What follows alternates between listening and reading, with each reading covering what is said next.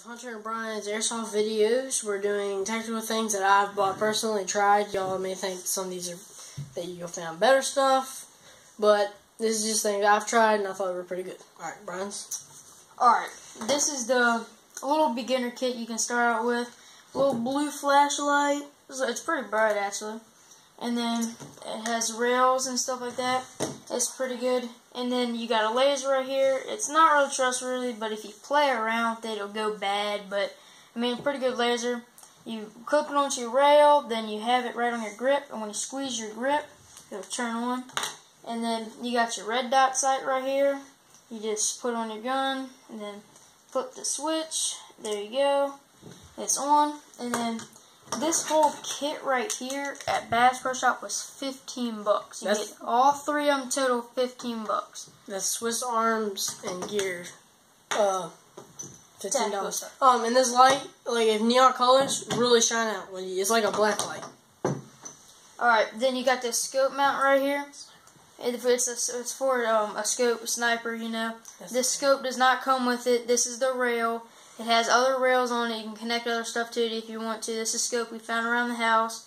Has rails, put in a sniper. There you go. Bang. There's scope. Alright. These are my side sniper. Same company that made that rail.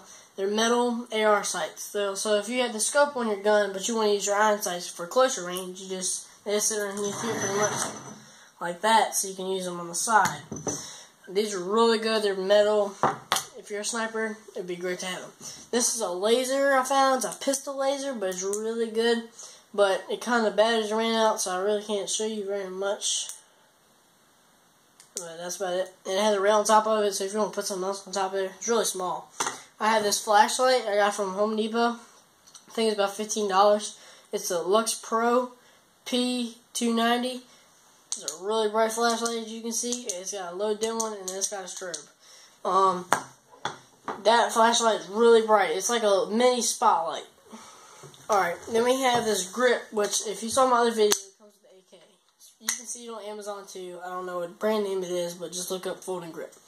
Then you have this. It's a airsoft sight protector. If you turn, so say if you have this, like a red dot sight. It says you can use it like this, but I do not say you should, because it'll crack if an airsoft baby hits it. So if you put it like this, it'll just ricochet off the top of it. Yeah, you probably get hit in the head, but I mean, you'll be alright. Ain't gonna hurt for a minute.